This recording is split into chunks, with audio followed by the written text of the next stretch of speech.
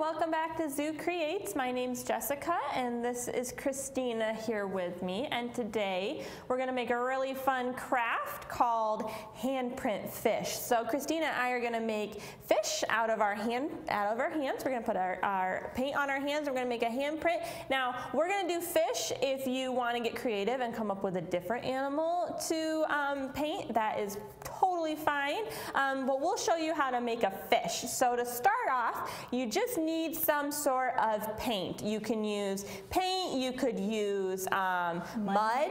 Yeah, if you don't have paint at home and you can go outside and get some mud, and you're just going to want to get a paintbrush to get that mud or that paint or mud all over your hand. So I'm going to make a pink fish. And if you're using mud, you can dye your mud different colors by using food coloring, or if you have a little bit of paint but not enough to do your whole hand, you can always put a little bit of paint and just a little bit of mud and turn it different colors. That's always fun too. And you're just going to spread paint all over your hand, just like that. I'm probably putting a little bit too much, but I'd rather have just a little too much than not enough. So you're going to go all the way to the end of your hand. If you don't have a sponge, could you kind of just stick your hand in the paint? You could. That'll probably put a lot of paint on your hands, but you could do that. So you can use a paintbrush to get the paint on there, or you can just have fun and just squish your whole hand into the paint. I like that idea. Pudding might make a really good paint too. I mean, that's probably not going to last very long, but I feel like that'd be a really fun way to marshmallow Ooh, yeah, peanut butter, all sorts of things. Chocolate, melted chocolate, if you want to use food item. All right, and now when we put our hand on the paper, we're going to keep our pinky and our thumb separate, and we're going to not quite have our three middle fingers together, but we're going to have them just barely spaced apart. So kind of like you're giving a really weird high five, okay? And then you're just going to stick them right down on the paper. My fingers didn't quite go all the way. All right, so there is my handprint, just like that. And if you have, like, I have a really big, I have a really big white space, so I may just touch that up with my paintbrush, but there is my handprint on there. And what I'm gonna do before I do any touch-up is I'm going to use a wet wipe, but you can, of course, just run to your bathroom or kitchen sink and wipe off your hand. I may have a pink hand for a little bit, but I'll get the wet paint off. Paper towels would have been a good idea.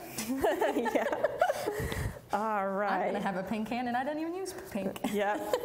Okay, but it's okay. We like to get messy here at the zoo. Yes, we do. It's fine. What better job to have then? Right? Okay. All right. So now what I'm going to do is I'm just going to touch up the middle of my handprint just a little bit, just to fill it in.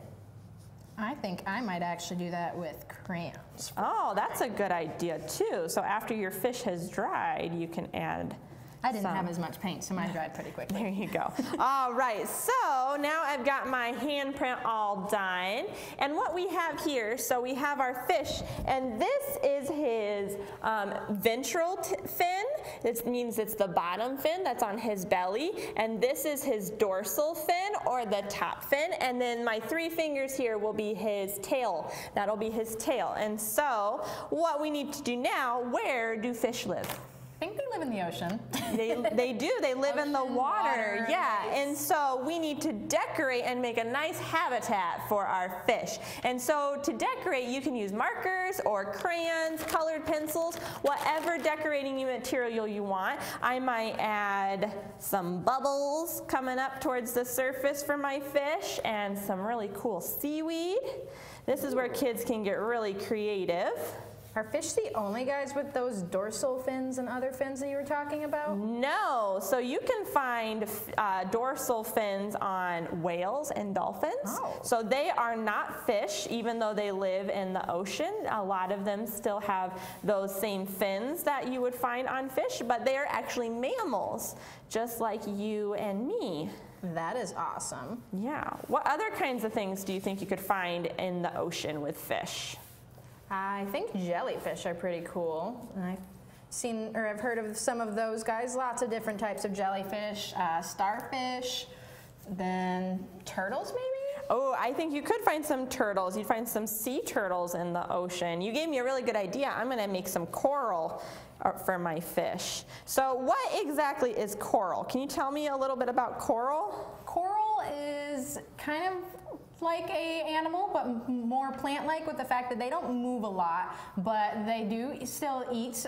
They still eat food. Like we have some coral that like to eat little fish pieces, and then there are sea anemones as well. Coral it grows a little bit here and there, but it's a very slow grower. So those coral reefs that you see, those are really, really old, which is why it's important to make sure that they stay protected and stay nice and safe. But there are other.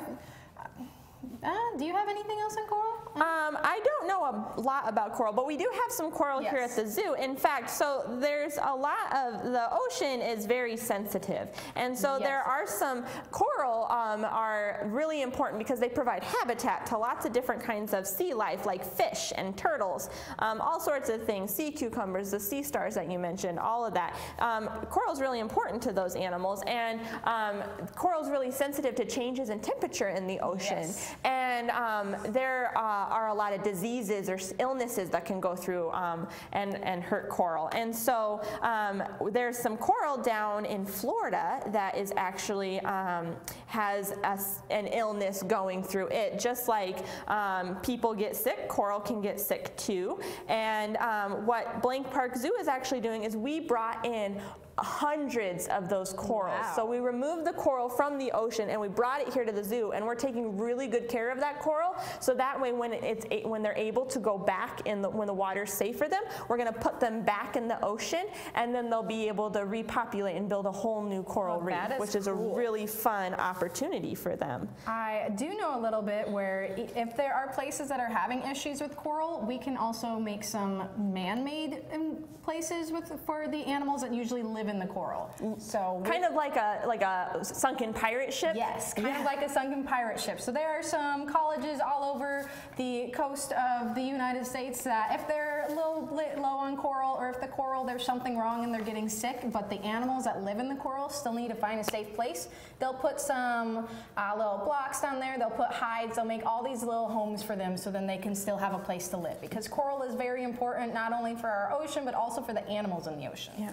I like how you're using crayon to add different colors to your fish. I'm going to show you what my fish looks like. I'm not quite done yet, but I added some coral and some seaweed and lots of bubbles for our fish. And I'm also going to use some tissue paper just to add a little bit of texture in there. And then we have some salt that we colored. And so it's just some Epsom salt that we dyed with food coloring. And I'm going to put a whole bunch of glue down here at the bottom and put some salt on our picture as well. But if you don't have salt, you could also maybe use some dirt from outside. Yeah, you could use a little bit of dirt, or if you have sand, like if you have a sandbox, you could always use that. Anything that is, or if you have play sand. My kids have some kinetic sand at home. That would work really well too. Would grass maybe work to be like coral? Yeah, you could do that. That's a really good idea. You could use like some items from nature to make your coral. All right. See how neatly I can do this? Probably not very. May need a little bit of a plate underneath. Plate would have been a good idea, but that's okay. We can clean it up afterwards. Of course, we're going to need to, once my paint dries on my fish, I'm going to need to add an eye to my fish, because fish have eyes, just like you and me. Now, what are some special features of fish, some special adaptations they have? Because you and I can't live in the water, right? No, we cannot. I can barely swim. One thing that fish have that we do not is they have gills. And so gills are those little things that you can see on the side of their heads, and that allows them to take the water and make it so they can actually breathe the water. They're not breathing the water like we would breathe in air, but it allows them to be able to get the oxygen out of the water. That's what those gills kind of help them with. So oxygen is what we breathe in when we breathe in air. Oxygen is what we get from the air. There's more than just oxygen in the air, but that's what we want when we breathe. And so is there oxygen in water? There is oxygen in water. So those fish are using those gills and taking that water and getting the oxygen out, and that's how they're able to breathe down underneath water. All right. Those scales also are something that would help them, that would not help us a lot. If we were in the water for too long, we would get very pruny, we would get very soft. Our skin is not really made to be in water all the time, versus fish with those nice little tough scales on their body, that allows them to be a little bit more protected than our skin would be. That's why a lot of people who dive and are underwater for a long time, they have those special little swimsuits. Okay. So if you've ever been to the zoo here, sometimes you might see our aquarists, which are the zookeepers that take care of our aquariums. They have a special name. You might have seen them dive in their wetsuits. A really fun activity to do while you're at home right now is to check out our webcam of our big giant reef tank that we have in the Discovery Center. You can see all of our fish swimming around there, like Puff Daddy, our big puffer fish. He likes to make an appearance on there. Is it true we have a second puffer fish now? We do. We have a tiny little, I think he's called a porcupine puffer fish. Yes, because he's one of the spiky ones. Yeah, so because puffer fish, they all, they of course get their name because when they get scared, they puff up, they get really big and round, but they all have these little teeny tiny spines on covering their body.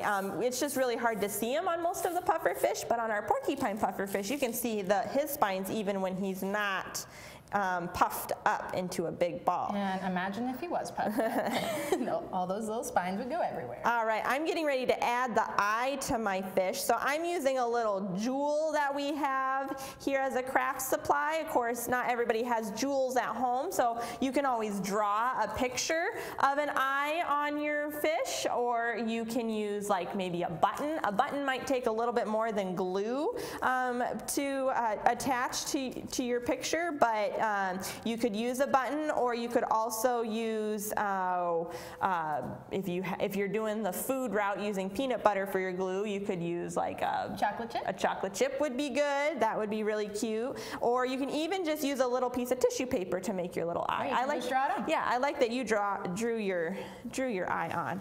All right, my fish is just about done. My fish is getting more colors. All right, so I'll hold up my fish so you can see his nice, cute little habitat there. Keep saying habitat. What do you mean when you say habitat? So a habitat is an animal's home, so where an animal lives. So like a fish would live underwater. So like I drew a fish that might live in the coral reef, so the coral reef would be his habitat, the coral would be his habitat. So like if you've ever seen the movie Finding Nemo, the anemone was, yes, the anemone was Nemo and Nemo's dad's habitat. That's where he lived. Your fish doesn't look like it lives in a coral reef. He looks like he might live out in the open ocean. He likes his open area so he can be all pretty. Yeah, and some people have fish at home as pets that they take care of, and so their fish tank would be their habitat. Okay. Yeah. I think I had a fish in college, so my little fish tank for my beta was his habitat. That would have been his habitat. And just like if we were making handprint birds, we'd probably draw, if it was a tree bird, we'd draw a tree because that would be his habitat, or if it was a ground dwelling bird, we draw a little burrow for that bird to live in. Like some of the friends that we've met at other zoo creates, maybe if we drew our lizard from the other day, maybe she would be on the ground. Yep, exactly. So that's what we mean when we mean habitat. All right, now I think Kristina brought an animal friend with us. Did you bring a fish today? I did not. That would be very hard to bring one of our fish over here. All right, well, while you get our friend out, I'll clear our table off because she's going to probably want to crawl around, right? She probably will want to crawl around. Most of our friends are very curious and adventurous, so they like to explore all the new things. And when we have all these crafts, there is plenty to explore. Right. I will get my little lady who's been patiently waiting out. All right, so I didn't bring a fish, as Jessica said, but I did bring another animal that you could possibly draw or that you could even paint with sometimes. And so this little friend is Donatello. She is an ornate box turtle. These guys can actually be found in Iowa. They are what is known as endangered. So with that, that means that there are not a lot of these guys out in the wild. Their numbers have gotten so low that we are protecting them. We're making sure people don't take them out of the wild, and if you see one, you have to leave them alone. below. Now you called her an ornate box turtle. What does the word ornate mean? That's a really big word. That is a big word. So ornate pretty much means it's very pretty. And so if you look at her back on her shell, she has some very bright and unique colors that maybe other box turtles don't have. She also has some bright colors on her front legs and on her face. So ornate just means if you're comparing her to our other box turtles, she has a lot more designs on her. She's got a little bit more pretty look to her shell. All right, so when we were making our fish pictures, we talked about how we might find sea turtles in the ocean. Yes. Is Donatello a type of turtle that you would find in the water? No, Donatello is not a type of turtle you would find in the water. Actually, she is one of the, she and all the other box turtle species that they are the only box turtles that do not live in the water at all.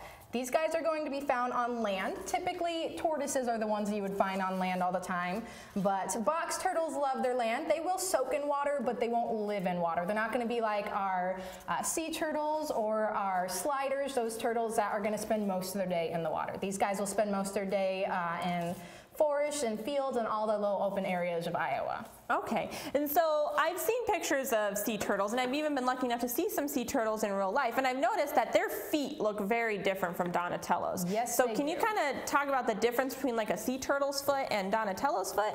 Yes, I can. So most sea turtles are going to have what's called a flipper. Like if you've ever seen our harbor seals or our sea lions, they have flippers where their feet have been adjusted to kind of have webbing completely around their fingers. So that allows them to be able to swim really well. When you have a flipper, you have skin all the way in between all those fingers, and so when you push through the water, that allows you to move yourself a lot faster.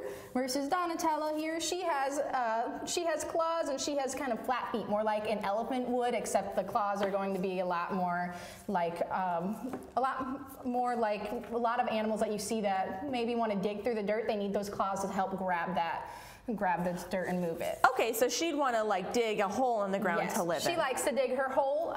She loves to bury herself, but if she can't bury herself and an animal comes and startles her, the reason why box turtles have their name box turtles is actually they're the only turtle or tortoise that can completely close themselves in their shell. Awesome. Now, I've seen cartoons where turtles will, and stories where turtles will come out of their shell and like kind of wheel it around like a suitcase or a backpack. Can Donatello do that? No, Donatello cannot do that. Neither can any other turtle or tortoise. So this shell is a part of their body. They're not going to be able to walk out of it. That'd be like us walking out of our skin. Would not work very well. So if you ever see some turtles and tortoises have a very distinct kind of bump all the way down their middle, and that's kind of like our spine. If you feel along your back, you can feel our spine or your backbone, and that's what allows us to be straight. Yeah, she's very curious right now. That's what allows us to be able to stand up straight and tall. She has it going all the way down her back, and then she also has her ribs all the way on the inside of her shell as well. So if you feel your stomach kind of like right here, you can feel your ribs. All of those bones are inside of their shell. They're going to be right there, so they can't walk out because that would be like walking out without their bones, which would not do very well. Due to the fact that she is, or that shell is a part of her, that means that she can feel us every time that she is touched. Did you know that? So when you say feel, is it like if I were to just brush your arm, she could feel it like that, or is it kind of dulled a little bit? It's dulled a little bit. It'd be like if I touched your shirt versus your arm, where you can tell that I touched you, but you can't, but it's not like touching skin to skin. If I touched her legs, that would be like touching skin to skin where she can feel that. But that is the reason, since she can kind of feel it, some turtles do actually like their backs being scratched, just like dogs do. So like Barnaby, we know Barnaby, our really big tortoise that lives here at the zoo, he loves to have back scratches. Oh yeah, he loves his back scratches and his neck scratches just like a dog would. And so some turtles really get that little wiggle dance going when you get the right spot on them. All right.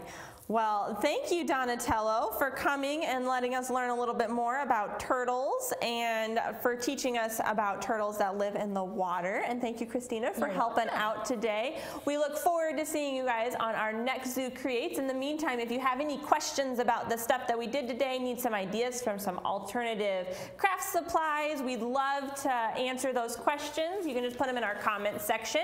Otherwise, you can also, we'd love to see your pictures. So go ahead and post the pictures of your completed fish or whatever animal that it was that you decided to make. We'd love to see those, and we hope to see you back here on Friday for the next Zoo Creates. Bye!